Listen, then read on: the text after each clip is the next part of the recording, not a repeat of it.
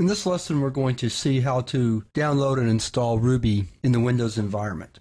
So the first thing you need to do is open up your web browser and go to the Ruby programming language homepage, which is www.ruby-lang.org. So you'll see a screen like this one. Click the Downloads link to download Ruby.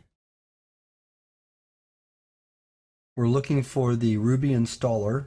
If you're on Windows, here's the Ruby installer. So click that. Click Download. Select the top selection here. That will be the most current version of Ruby. Click Save File.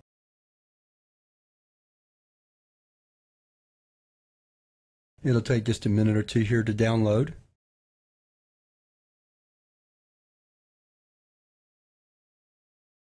Once it's finished scanning for viruses, you can double-click the file, accept the license agreement, click Next.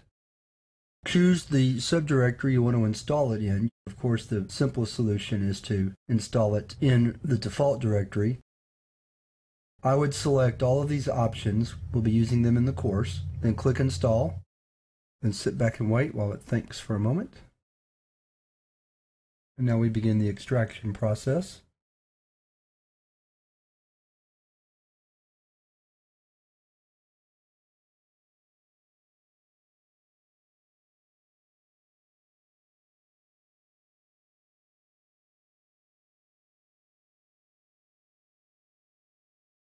We're getting close to completion now.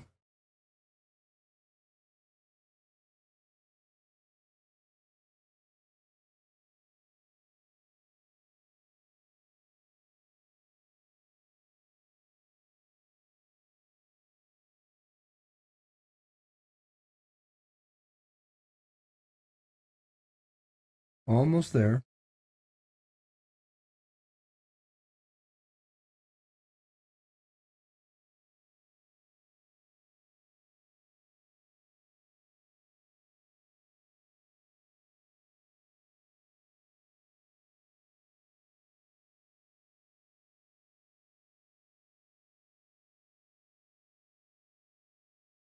At this point, just click the Finish button.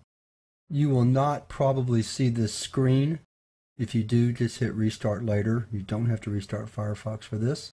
And now the installation is complete. You can clear your list of downloads if you choose to, close it, and you're set to go. So if you're on the Windows environment, you can move on to the third lesson in this chapter where we begin actually using Ruby. Otherwise, the next lesson talks about installing Ruby on the Macintosh.